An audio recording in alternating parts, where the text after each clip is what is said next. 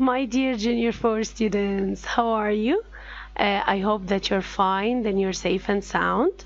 Today we're going to have a new ODI lesson, and this lesson today is Unit 3 and it's called Actions. Okay, this is the book where we are going to have our lesson. Let's start together. So, our lesson today is talking about actions. What's the meaning of actions? Actions are the things that we do, like sports, for example. I can call sports, those are actions, things that you can do. Okay, before we get to know about some of those sports, let's listen to this conversation, okay, between the children. And after this, we are going to talk about some of the actions that we have here. Okay, let's listen together. Page 34, Unit 3, Lesson 1, Activity 1. Listen and read. What do the children want to do? 1. Look at the sailing boats, Claire. Let's go sailing. 2. Great idea. But we haven't got life jackets. Shall we go and get some? Let's ask Dad. 3. I'm sorry, it's too windy. You can't go. Oh no. 4.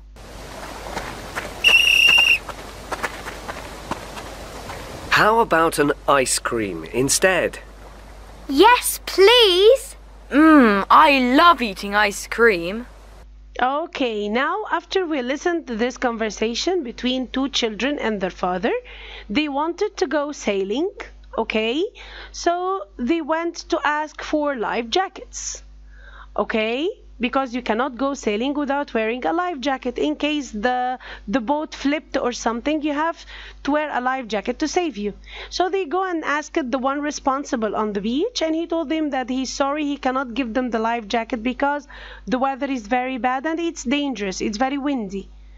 They were very sad, so their dad, he suggested that they can go and buy ice cream instead, and they were all now happy and they decided to have ice cream. Okay, so what is the first sport that was mentioned in this dialogue? Who can tell me? Excellent, sailing. Sailing is a water sport that you can practice, and whenever you go sailing you have to wear a bravo, life jacket. Excellent, guys. So now I want you to look with me at some sports and the things that I can use in this sport, okay? We are going to watch some flashcards here, and I hope that you like them very much. So, who can guess with me what is this picture about? Okay, you have someone wearing a swimsuit. Okay, he is near the surface of the water, and he is wearing something over his eyes and in his mouth. I call this sport what? I call it snorkeling. Snorkeling, this is when you go swim wearing a snorkel. So let's hear together this sport is Snorkeling. Snorkeling. Okay, and whenever you go snorkeling, you have to wear a Snorkel. Snorkel. So the snorkel, this is a tube that you put it inside your mouth, and it's very long that it can go above the water, through which you can breathe while swimming under the surface of the water. Okay? Okay, let's see the sport after this one. I have here, this boy is doing what? He is Surfing. surfing. What's the meaning of surfing? Surfing means sliding over the waves. And to slide over the waves, you have to use a... What shall I call this? Surfboard. Surfboard. Another water sport that you can enjoy is what? Sailing. This is the one that the two children wanted to go doing, okay? They wanted to go sailing. So, and if you want to go sailing, you have to wear a life jacket. Life jacket, okay? So this is to keep you safe in case you flipped or you fell in the water. Another water sport that you can practice is... Yes, I can hear you all say it. It's very easy. Excellent. Fishing. Fishing. Okay, and whenever you go fishing, you learn how to be patient. Okay, you have to wait until you can catch the fish that you want to. And to go fishing, you need to have a... Fishing rod. Fishing rod. Okay, this is the one where you put the bait and you can throw it in the water and catch the fish. One of the very, very lovely water sports is this one. Can anyone tell me what is this? The boy here is riding in something, okay, and he has something in his hand and he's also wearing a life jacket. Okay, let's know what is this sport called? Kayaking. Kayaking. Kayaking, this is to go, okay, in a kayak. What the boy is riding in is called a kayak. And you can ride in a kayak to go kayaking. And what is he carrying in his hand? This is by which he can move the kayak. It's called... Paddle. Paddle. The paddle, this is like a stick with two pads from the other side, from the two sides, that you can use to move the kayak forward, to go to the front or go to the back. So this is the paddle. I use it to move the kayak, and the sport itself as a whole is called kayaking. Another very interesting sport is, I can hear you. Yes. Horse riding. Horse riding. Excellent, Junior 4. And if you want to go horse riding, you have to wear certain things to be able to ride a horse. One of these things is... Riding boots. Riding boots, okay? You have to wear riding boots in case you want to go horse riding. Fine. Okay, another sport... This one, can you see? Those are a group of people. They are wearing life jackets and they having oars in their hands, and they are riding in a what? Lifeboat. And this sport is called rafting. Rafting. Rafting means to sail in a lifeboat or a raft. I can call this a raft or a lifeboat. So this sport is called rafting. I have another water sport, which is, this one is what? Scuba diving. Scuba diving. Scuba diving. What's the difference between scuba diving and snorkeling? Snorkeling, you are near to the surface of the water, because the snorkel must be outside of the water so you can breathe. But when you go scuba diving, you are deep down in the ocean or in the sea, and you can breathe through an oxygen tank, this one that the boy has over his back, and there is a tube to his mouth, okay, where he can breathe oxygen from this oxygen tank. So scuba diving, this is deep down the water. You are not near to the surface, you are deep down in the water, while the snorkeling, this is near the surface and you use a snorkel that it's the long tube that comes out of the water so you can breathe. Okay, so this is the difference between snorkeling and scuba diving. Okay, let's see one of the very, I call them dangerous sports because they need someone who's very brave to do it. Okay, one of those sports is, can you see this little boy who's jumping from a very high place, and there is like an elastic band is tied to his waist? I call this sport bungee jumping. Bungee jumping. Bungee jumping, this is like you have to stand on a very high place and you have an elastic rope around your waist, and you jump down, and then when the elastic band is stretched, it will take you up again. Okay, like when you jump on the trampoline, you go down and then it shoots you up again. So the same for the elastic band around your waist. This is a very interesting sport. It's called bungee jumping. Another very interesting sport also is, who can guess? Excellent. Rock climbing. Rock climbing.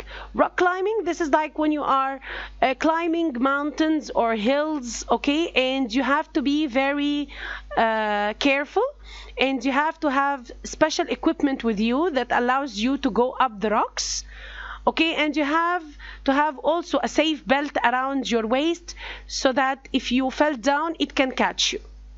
Okay, one of the also I call it a dangerous sport, which is this one, where you are flying like a bird using something that looks like a wing, and I call this hang gliding. hang gliding. Hang gliding is jumping from a very high place, okay, having those wings attached to you, and you are catching it in your hands, and you jump from a high place and as if you are flying like a bird. So I call this again Hang gliding. hang gliding. Okay, let's go back here to the page that we have, and let's see exercise number 2. You are going to listen to these words and you have to repeat after them, and then we are going to listen again after this. So the first time I want you to listen and I want you to repeat after. Page 34, Unit 3, Lesson 1, Activity 2. Listen and repeat the sentences. Then listen and match. 1, He likes surfing. He's got a surfboard. 2, She likes kayaking. She's got a paddle. 3, He likes horse riding. He's got riding boots. 4, She likes snorkeling. She's got a snorkel. 5, He likes fishing. He's got a fishing rod. 6, She likes sailing. She's got a life jacket. So now we heard the sports and we repeated after them, right? I hope that you all did. I heard some, but the others I didn't hear their voices. Okay, this time I want you to hear again the same exercise, but this time you have to match. Okay, those pictures are not in order. He is going to say them in a different order. So you have to put, for example, when he says number 1, you have to put number 1 next to the picture that he says. Okay, so I want you to listen again, and this time I want you to match. Okay, let's listen together. Page 34, Unit 3, Lesson 1, Activity 2. Listen and repeat the sentences. Then listen and match. 1, He likes surfing. He's got a surfboard. 2, She likes kayaking. She's got a paddle. 3, He likes horse riding. He's got riding boots. 4, She likes snorkeling. She's got a snorkel. 5, He likes fishing. He's got a fishing rod. 6, She likes sailing. She's got a life jacket. Okay, so let's start to answer together. Okay, number 1 was what? He said number 1. I can hear you answering. Excellent. B, number 1 is surfing using a surfboard. So I can say number 1 is B. Okay, what about number 2? Who can tell me? Number 2 is excellent, kayaking. And kayaking, this is E. So it's kayaking, and you go kayaking using a paddle. Okay, what about number 3? Number 3, he said that it is horse riding. Excellent. So I'm talking about F. And whenever you go horse riding, you have to be wearing what? Riding boots. Excellent. Number 4, he said what as number 4? I can hear you. Excellent. Snorkeling. A. So snorkeling, this is number 4, and you go snorkeling using a snorkel. After this, I have number 5, and number 5 he mentioned as fishing. So this is D. And whenever you go fishing, you have to have a fishing rod. The last one is 6, and this is C, sailing, and you have to wear a life jacket. Okay, I think this exercise was very easy. Nice. Let's move to another exercise. Here we were answering page 34. Okay, so after page 34, I want you to move with me to page 36. Here. Okay, in page 36 here, we already said most of the sports that we have here, but to explain how do I feel when I practice those sports, I have some adjectives. Let's look at the adjectives that we have here. The first adjective that we have, when you love something very much and you like it very much, I have to use the verb Fond of. fond of. I am fond of sailing, for example. Fond of means I love it so much. So fond of means to love something very much. Okay? Another verb that I can use is that I am Crazy about. crazy about, means I'm very excited about this thing. Okay? Like the bungee jumping, for example. I'm crazy about bungee jumping. Okay? So you are very, very excited and interested to try it. Okay, another verb that I can use when I'm talking about a sport, I can use the verb Not keen on. not keen on means don't like it very much. Okay, I'm not keen on doing this. Okay, means I don't like it that much. Half and half. Okay, another verb I can use, a word that I can use is Scared of. scared. Scared means I cannot try it. Okay? I'm afraid. I'm not sure whether I'm going to be safe or not. So scared means you're afraid. You can't try this thing. Okay? The last one that we have here is Terrified of. terrified of. Terrified of means so frightened. I will never ever think about trying this one. Okay? I'm terrified of. Fine? So now, after we knew those words, let's try to use them in an exercise. Okay, here on page 36, exercise number 7, you have to listen and repeat, and you have to tell me what are you terrified of, according to what you're going to listen. So let's listen together. Page 36. Unit 3, Lesson 3, Activity 7. Listen and repeat the sentences. What are you terrified of? 1, She's fond of rafting. 2, He's crazy about bungee jumping. 3, He's not keen on rock climbing.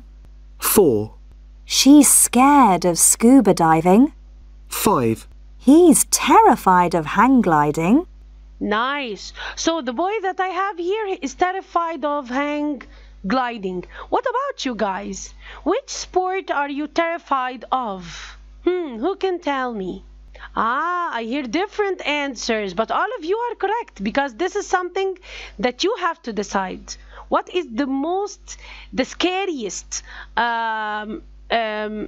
sport that you cannot ever try? You're terrified of it. Some people can be terrified of rafting or bungee jumping or rock climbing, scuba diving, hang gliding, even snorkeling or horse riding. Any of these sports, it's up to you whether is it okay for you to try it or is it something you are terrified of. You will never try to do it. Okay, now I want you to listen to exercise 8. You have to read and guess the missing words, then listen and sing. First of all, he gave me 4 words here. You have to read them and we have to read the song before we listen. And I want you to try to guess. I will put which word in which space. And after guessing together, we are going to listen and answer. So the first word you have is terrified of, and then you have sailing, fond of, and scared of. Let's read the song together. What are you? I'm fond of these. Scuba diving and rock climbing, big rocks and the sea.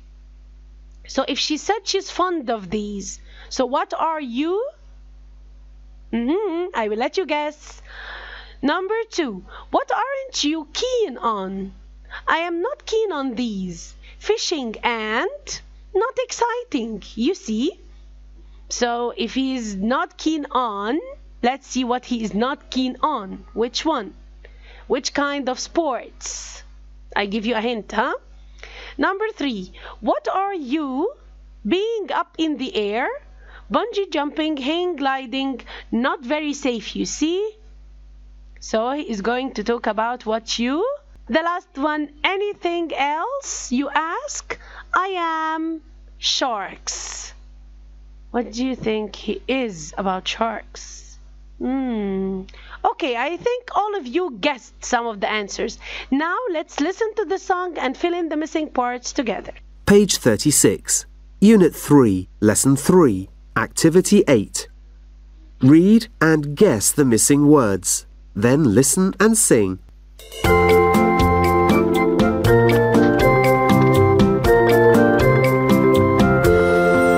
What are you fond of? I'm fond of these: scuba diving and rock climbing, big rocks and the sea.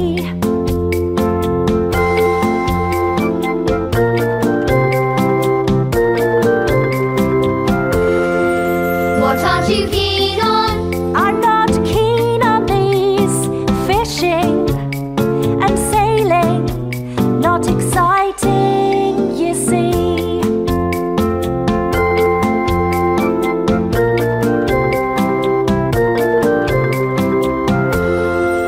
What are you scared of? Being up in the air, bungee jumping, hang gliding, not very safe, you see. Anything else you ask? I'm terrified of sharks.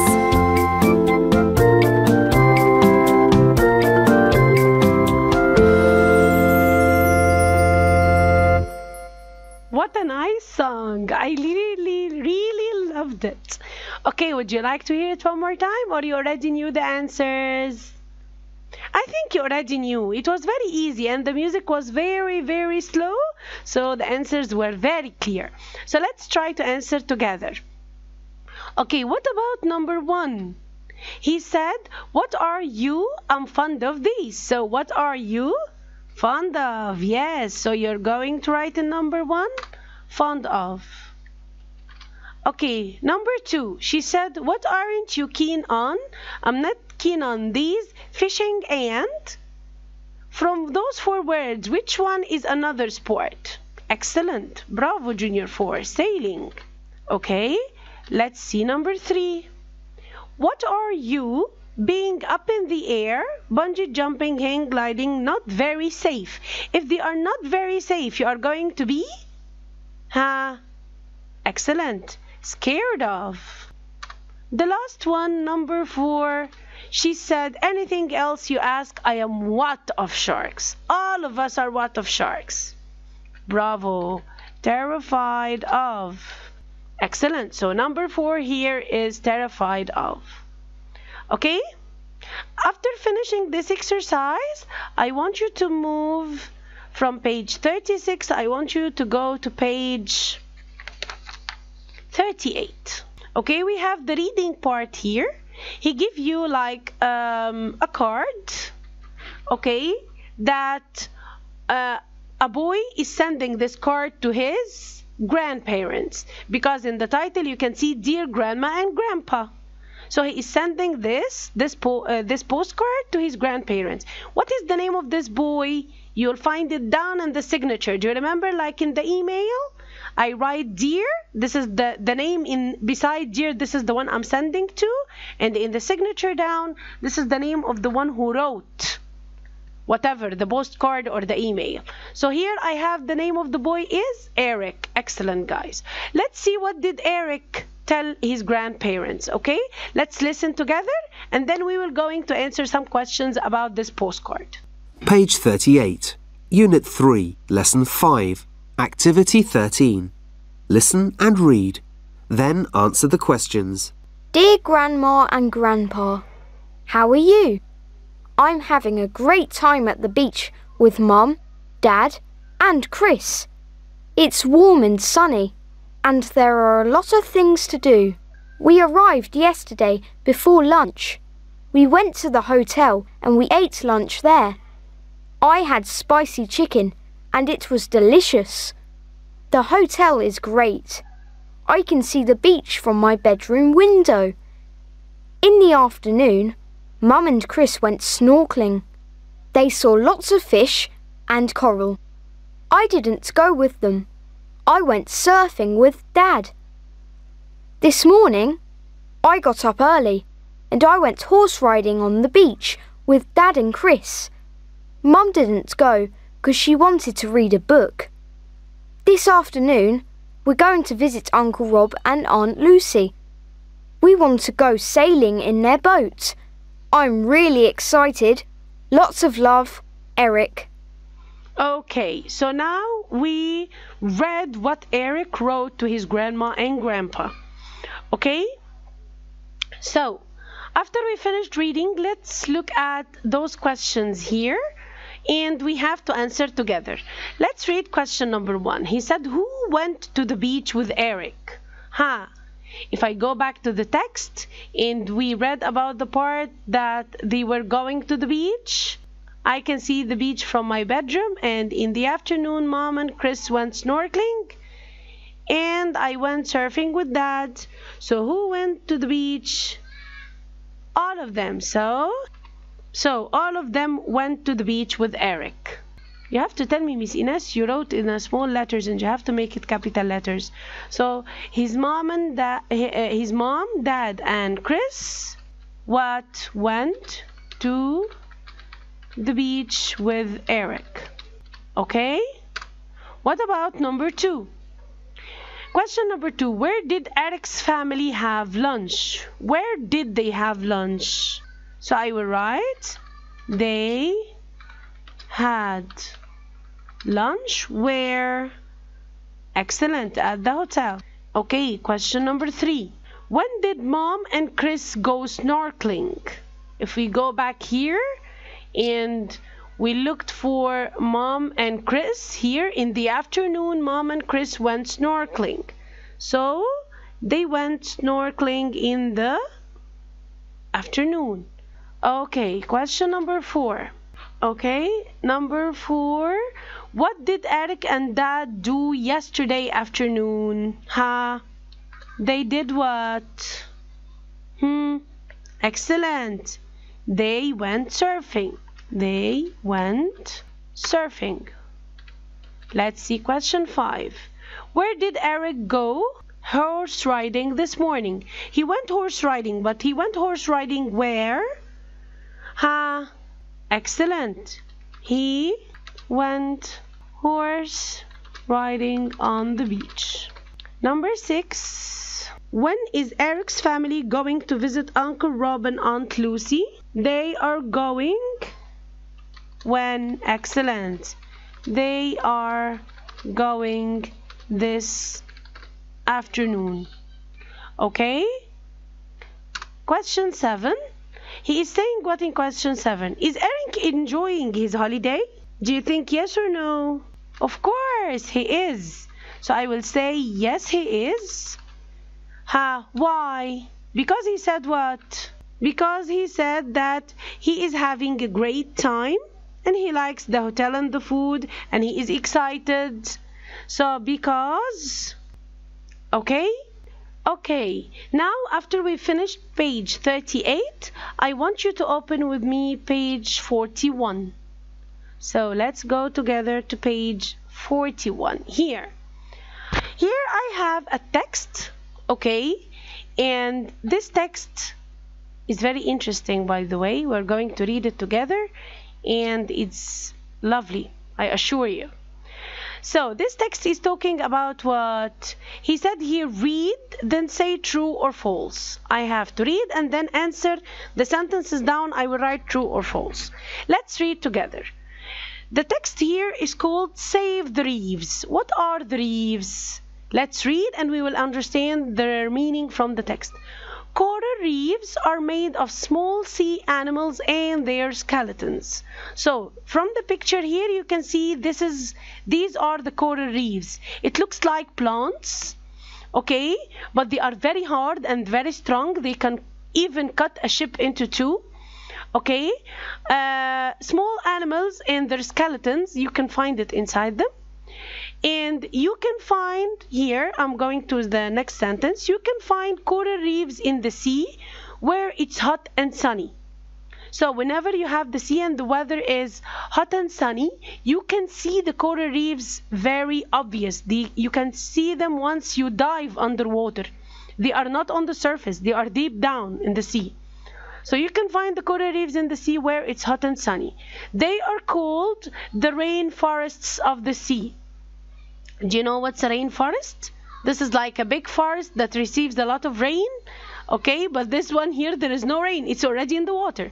So it's like, looks like a forest because, as I told you, it looks like plants with different colors and they are very colorful. Okay, so they are the rainforest of the sea because a lot of fish and sea animals live on them. Okay, you can find a lot of sea animals and fish living there. There are seahorses, sea snakes, starfish, butterfly fish, parrotfish, and many more. All of these kinds of fish, they all live in the coral reefs. There are a lot of pretty colors in the reef. How does this coral reef make you feel? Whenever you look at it, how do you feel? Yes, it's amazing, and they are very, very colorful, so they are very exciting. They are eye-catching. You know what's the meaning of eye-catching? Means they can catch your attention. They look great and beautiful. Okay, let's read the second part here. He said, now look at this coral reef, the second picture here. It's white and there are no fish or sea animals on it. Why do you think there are no fish or animals living in this? Excellent, bravo. They look what? Frozen. Yes, they are all covered in ice. So why do you think? Let's read. The sea is too hot because of the global warming and the coral reef is dead. So whenever the coral reef die, their color change into this. Because the water is very hot, it's very high temperature. And what's the meaning of global warming? Global warming, this is the high temperature of the earth. Okay, the center of the earth. So underneath the water, there is a ground, and under this ground, this is the center of the earth, where the temperature is very high, so the water will be very high in temperature. It's gonna be very hot. And once it's very hot, the coral reef cannot live because they live only in warm water. But once the water is too hot, they cannot live, they die. Okay, so fish don't like that coral. This is why you cannot find fish in that coral. How does this coral reef makes you feel? The coral reef here makes you feel sad, of course, because they are deserted. No animals living there. Do you know what's the meaning of deserted? Means free. No animals, no sea creatures, nothing. Dead, empty. This is the meaning of deserted. So he said here, please help us to save the coral reefs. Okay, now let's look at the questions here. We need to say, is it true or false? So let's look here. We are looking at number 1. There are coral reefs in cold seas. Yeah, we said that coral reefs, they cannot live in the hot water. So do you think it's gonna it live in warm water? So do you think you're gonna find it in the cold water? No. So of course this is false. Okay, number 2. He said a lot of fish and sea animals live on coral reefs. Excellent. This is true. Number 3. There are parrots and butterflies on the reef. You know the parrot, the real parrot, the birds, and the butterflies that fly. Of course not. He said parrotfish and butterfly fish. So not the real butterfly and the real parrot. No, there is a kind of fish that's called parrotfish and butterfly fish. So of course this sentence is false. Number 4. He says here that coral is white. Excellent. Yes, that's true. Number 5. He says here global warming makes the sea too cold. It's already called global warming. So it's going to make the sea what? Yes, too hot. So the answer is false. The last one, number 6 here. Fish don't like dead coral. Yes, we already said that dead coral are deserted. Nobody is living there. So number 6 is true. Okay. Nice. Let's go back. After we finish here on page 41, I want you to go to page 42. Page 42, here we have the culture. In the culture part, we are going to read about whose summer camp was near the sea. So we have 2 students. They went camping, and which one of them was camping near the sea? So let's read together, and then we will answer some questions. The first one here, who wrote this this small piece of writing? You have his name down here. His name is Elliot. He's 10 years old and he's from Scotland. And he's talking about his summer camp. He said, "Hi, I'm Elliot. I live in Scotland. Last August, I went to a summer camp for 2 weeks. It was near a national park and it was fantastic. I did adventure activities like kayaking and rafting. I did some sports too. I really like playing football and volleyball. I love sports and adventure." So here we read about Elliot. Do you think Elliot was near the sea? Okay, I can hear you saying the answer, but let's read the second text and then we decide which one. Who is talking here? What's her name? Yes, you can find it down. Her name is Carolina. Carolina, and Carolina is also 10 years old, but she's from the United States. Let's see what did Carolina say. "My name is Carolina and I live in Los Angeles.